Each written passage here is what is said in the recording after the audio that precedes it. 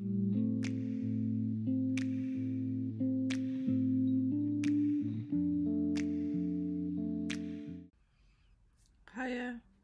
I know it's been a few days since I posted, but there hasn't really been a lot of progress. I have still been working behind the scenes. I've been researching and finding competitions I can enter and workshops that I might be able to get involved with, ordering my tickets for the newborn photography show that's held at the NEC next month, and completing my application form for university. I just wanted to drop on and just say hi and update you with what's going on, and basically that's it really. I'm still looking at pushing myself forward and trying to reach out to companies that might want to work with me for branding purposes or to take images of their products. So that's basically where I'm at. I still feel there's something holding me back with contacting companies, and I think it's down to my own confidence, worrying that why I worry about asking, because all they ever can say is no, but it's just there, it's just blocking me. But I need to try and move past that, because I need to start working and believing that I'm a photographer, because I am a photographer. So that's basically it. It's only a short and sweet video. I haven't really got a lot on at the moment. I'm putting a portfolio together to complete my application for the university.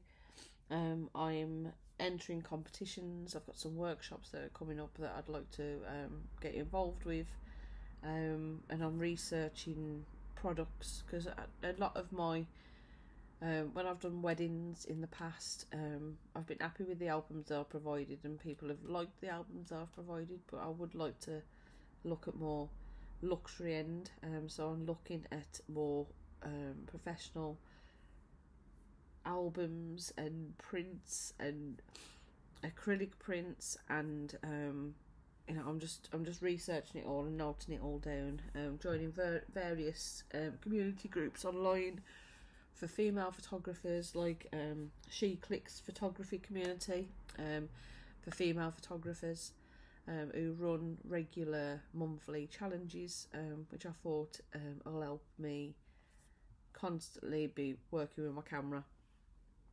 So that is basically where I'm at, and hopefully I can, the further I go on, the more updates I make, the more progress you'll see. You have to ignore my hair today. I've just been on the school run, so just scrape it back.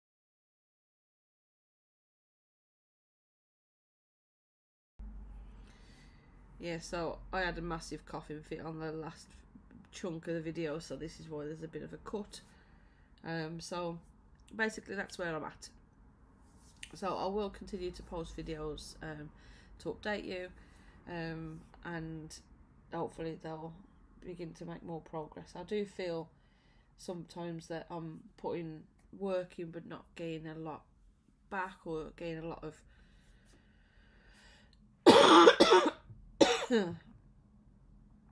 progress done, but I need to stop believing in myself, I think, and start seeing myself as a freelance photographer. I'm self-employed. There's just still all bits I need to sort, like insurances and tax, but it's exciting. I'm looking forward to starting properly. Oh, my studio as well. Cleared that out of any boxes that I had. So the only stuff that's in there now currently is my studio stuff that's ready to be set up. Looking at getting it painted, having the carpet ripped up and having flooring put down, which will be easier to work with. Out on the drive, I'll have to do a video where I show you. Out on the drive, we've got a massive shed that was left behind by previous owners, so I'm turning that into a secondary studio where I can do more editorial, fashion, model type shoots, and then I'm hoping to keep the indoor studio for baby, toddler children, although it is a decent cube space, so I'm hoping I can work with most people in there if possible. But it's just about logistics really, and making sure that it works with the space, because it's not a massive space. It'll work.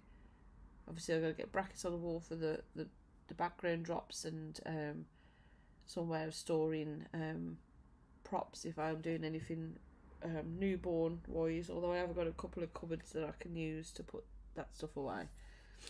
And then I'm looking at whether or not I'd be able to bracket the lighting rather than have it on stands, but it's all things that I'm trying to work out and research and figure out as I go along, so that is where I'm at.